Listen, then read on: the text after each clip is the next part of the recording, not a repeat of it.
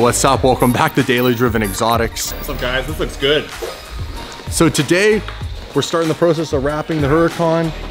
Can't wait to show you guys all the little bits and pieces that are gonna come together. They're even gonna let me take the reins. I don't know if it's a good idea or not. They obviously have a lot of material. They're gonna let me wrap the hood, was it, right? Yeah, the hood. I've never wrapped anything before in my life. So top of the roof done already. Can you believe how low the roof is? And to think the car is up right now. I mean, the front's lifted, but check this out. That basically comes just above my hip.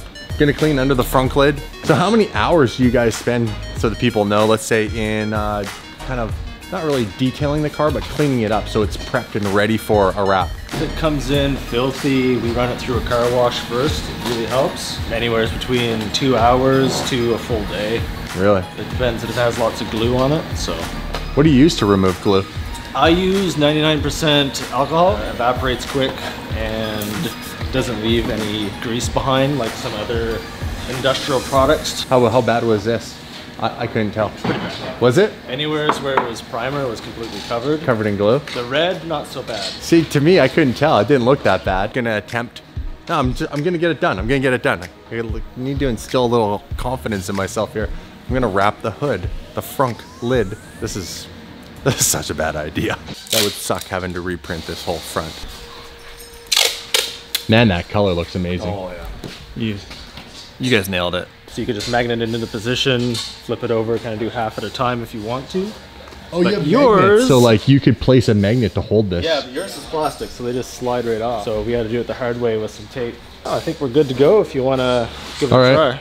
So what's step one? Step one, make sure your work surface is clean, hands are clean, dust-free environment, good to go. Yeah. What we're gonna do is rip the tape on all the points. Yeah. There's lots of bleed on the print, so we're not actually gonna need that material, but we are gonna use the tape to help line it up. Okay. So we just tear it on the tape. And these are gonna be like little registration marks. Oh. We can make it easy on you and just do half of it at a time. Okay. Like that and peel it. All right. Just make sure it doesn't want to crease like that. And just fold this underneath. Good. And you can, it does have some repositionability. So yeah, bang on, bang on. Yeah. You can stick it to make sure it's not gonna go anywhere.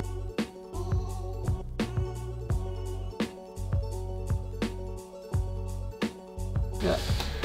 That's good. That's good. And then you pull this out? Yeah. Just kinda, you don't want to reef on it, but you can kind of lift it up and shake it. I've done so much. I like it. It's like a lesson though. It's crazy. Yeah. Now I'm just gonna lift it up to try to get this little pucker. So you want to really get everything from the center. Yeah, you want to work from the center out. Right. And you want to work in as big of a piece as you are comfortable with. Start in the center, get it down. I like doing the text first, so if you do have to stretch it, you're not distorting the important letters stuff. and stuff. Yeah.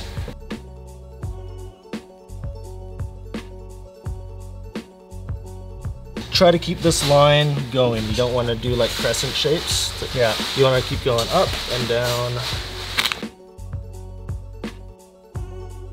Man, this like seems like the easiest surface to wrap, but it's like every little thing is so important.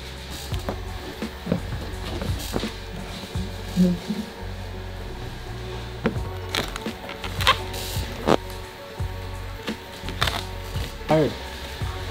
I can only imagine how slow this is. So stressful. Look at Jason's laughing. He's like, we'll let the professional hit the hard parts. Yeah. Torch. It always wants to go back to its original shape. Yeah. So you see how my finger is trying to lift it up for that. Yeah, yeah.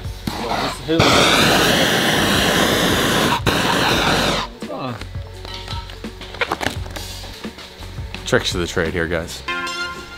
So what are you guys dreading the most? The mirrors? The mirrors have to be one of the hardest because of just all the angles. The mirrors are usually pretty tough on most vehicles. Yours aren't too bad. So if we have to, we can cheat. Yeah. We'll just have the overlaps the right way so the rain runs down. And just looking at it, we could do this section as one piece without any stress to the material. Right. And instead of trying to take it around, and now you've got all this extra material that what are you going to do with? Yeah. We can cut it here and do the top piece over. Seam it down. That sounds like a good idea. Actually, these aren't too bad. I would say where Hunter's working right now on the bumper. It's one of the hardest? Is one of the hardest. Let's go look. How's it going? It's going. There.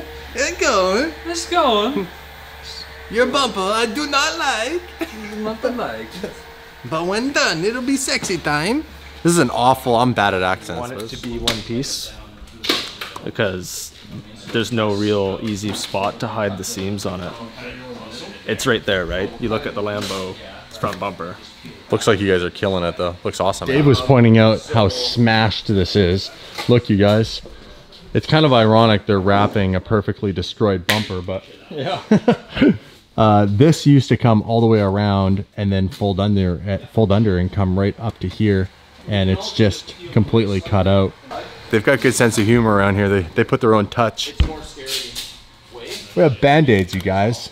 A couple of band-aids. I think that we should get some printed band-aids and legitimately put them on there forever. It does look like more paint-esque because it's gloss this time. The previous wrap was a satin, so in between matte and gloss. It's gonna look so sick. It's gonna look nuts. Can't wait.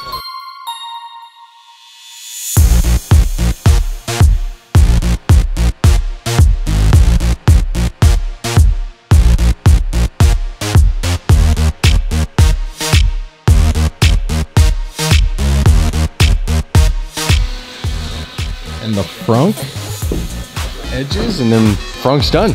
That's really cool.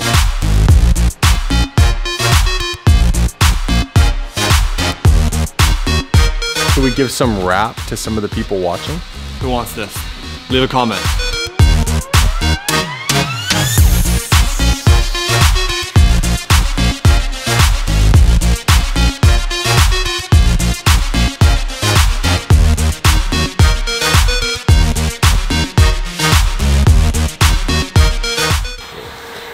It's a step a lot of guys skip, and it's one of the most important steps. Right next to making sure it's clean.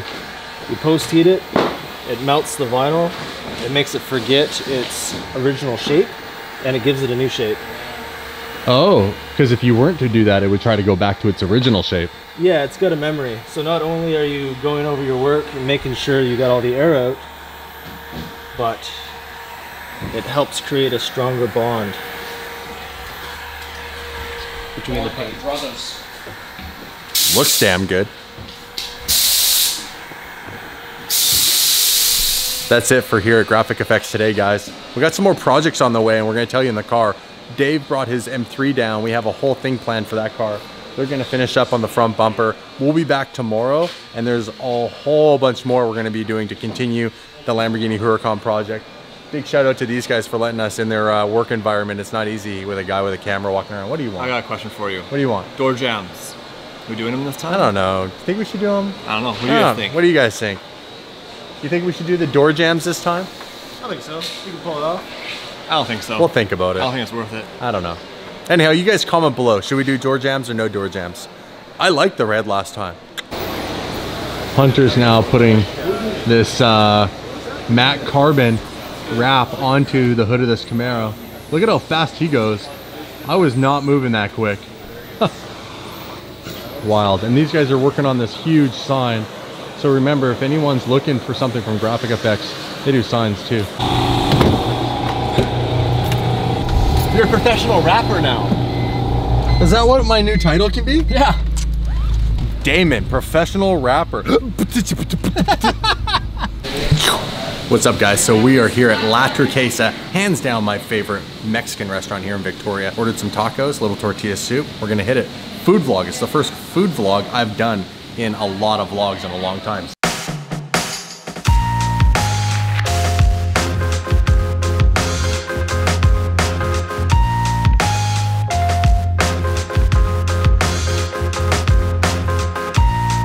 Holy guacamole.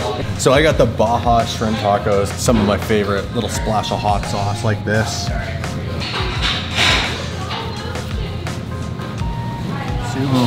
So tortillas, it's got a little bit of chicken in there. The food here is just ridiculous. If you're in the Victoria area or you're coming here and you like Mexican, come to La Turquesa. My buddy Scott runs this place. He works super, super hard and he's built 3 successful locations. So congratulations to him and his wife. How are your tacos? Muy bueno. Does that make sense? Is that right? No idea what you're just trying to say. Bad muchacho.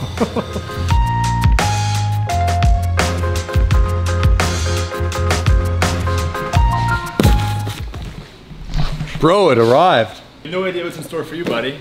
That is a tune cable from our friends at VF Engineering. Yeah, Jay's got a 4 Series, and we're gonna tune it from VF. So this is it? That's it. That's all you need? That's all you need, man. Oh. That's it. Hex tuning. Awesome. Look at that. So Look goes at that. into It's even branded VF. So we're gonna use this bad boy to tune Jay's car right here. Got an exhaust on it, downpipe. Sounds pretty cool. Okay, tune this thing. You ready? Yeah, I'm excited. Where's your latch? Oh, It's in the front. Oh, you just pull it up. There's no latch. Dude! Oh. You ever clean your engine? No. You hear him? Like a very shameless. No. Okay, guys, so here's the process. Step 1, you have to use the cable, attach it to your PC. Jay's gonna plug it into his OBD2 port, plug it into the USB on the computer. VF has a website that basically walks you through what you want to do. And the whole idea here is you're exporting the car software. So every car is specific to your tune. So they're gonna look at all of the files on your car specifically, what it's currently doing, and then they customize that, the tune. Tomorrow they're gonna send us the tune back and we will upload that into Jay's 435i. We got what's happening? What are we doing now? So we just got to email these 2, or actually 3 files back to them. And then... Those are the files from your car? Yeah, from the ECU. Sweet. And then they'll verify it and then go from there. So he said he's gonna send you a stock file back, yeah. a stock file, and then also send you a tune file so you can, Flip back and forth. yeah, whatever you need. If you wanna get rid of the tune, boom, done like that. So you guys have a timeline. How long has that taken us? Less than 10 minutes to open the box? If that, just so you know, because I know with the editing, it's gonna be hard to tell like how much time has gone by while we've been doing this. Less than 10 minutes. We'll bring you guys the update tomorrow when we get the files back.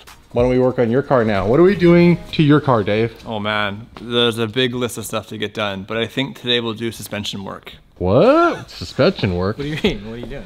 So this car came with a coilover system that I think is dead. I think the shocks are gone, so. We're literally gonna rip the back end of that car apart and put all of that stuff that's sitting right over there on the floor back into there. So these struts, Yep. springs is rear and this is front assembly. So this is gonna be a project car for DD. This is definitely a project car. Take a look at it. It's a little sad. I currently call it the Rolls Royce M. Yeah. Because you know how Rolls Royces have the big long silver hood? That's what Dave's M3 has, a big silver hood. A little bit of tape. So what are we thinking for this car? New wheels, we'll get some new wheels. We'll get some new rubber. Yeah, wheels, tires. Fix up the suspension. Yeah. At some point we need to, pretty common problem with these cars is subframe cracking. We're gonna get it welded. Yeah. We are going to beef up the engine. Yeah. Maybe something with our friends at VF. Maybe. Not sure. And then wrap it. Let's start this project. We'll start in the back. Back's the easiest, so we'll get started there. I'm so scared. I don't do any of this shit, you guys. So we're taking out coilovers, and as part of that, come close, you can see that this is the actual adjustment for the springs in the rear. This is the aftermarket spring. So I think we're gonna unbolt this and then see what we get. What's the next steps here, buddy? I had to remove the bottom collar from the coilover. Okay. And by removing that, you can see there's actually that little nub there where the spring will sit. The only downside is we don't have the factory rubber boot that goes down here. So we're gonna have to go metal on metal for a little bit and then just replace it later. It's gonna be noisy. All right, let's do this. All right, so gotta get the brake back in, or the brake back in there, the spring back in there. I'm leaving that in. Guys, edit that into the video. Dave calling the spring a brake. Foot on there. Mm-hmm.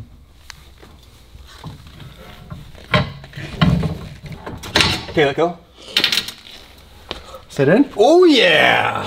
Nice, good job. Woo. One of the only times 230 pounds, I might be lying, maybe 240 pounds came in handy. Ready to strut your stuff? Is there left and right on these things? The top's bolted. Now I have to figure out which way to spin the actual... It's probably like this. You think so? Yeah, because like if you Show look the at camera, there's two sides to that thing. There's one that has a flange. But the bolt would bolt against that. yeah, so like Yes, you could yeah, you can see where the yeah washer you can was. see like the lines there. Dave has an idea. Yeah, you're right, we're good. Just bare. Yeah.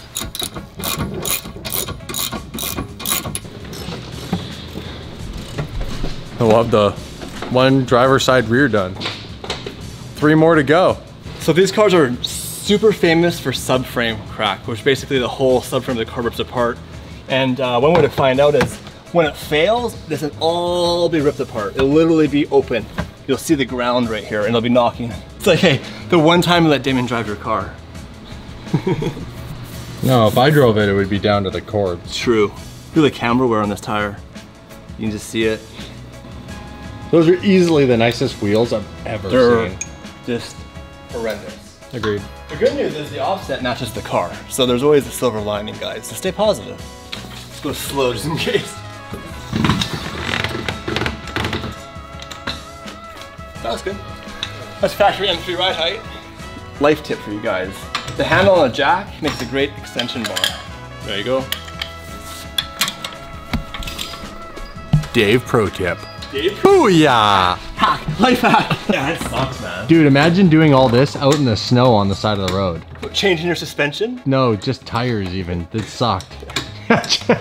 Changing your suspension on the side of the road in the snow. This thing is snowing, and this suspension's no good for the snow. What? Yeah, it's not the tires. I have a Lamborghini. I know what I'm talking about, officer. I'm literally dying right now.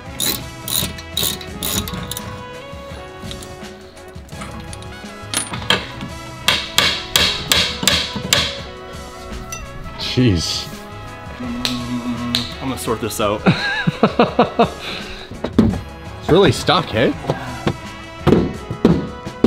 Bro, I try to do one thing for you with that mallet. Holy okay. Yeah. Make my hand bleed. Don't worry, I got this. Oh, you got it with the... We're gonna go savage on it. Did you hit your hand on that too? Yeah, I did. Same thing. Right up top here, you see that, guys? So this here is basically just seized onto the car. So we need to take this flathead screwdriver and this rock, just gently wedge it in there to kind of crack it free.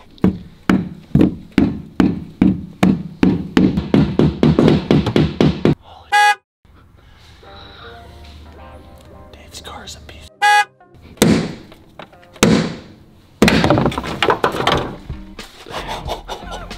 You see it shoot out? Oh!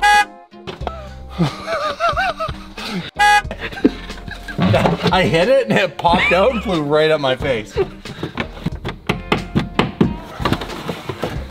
probably play it. There you go. It's loose.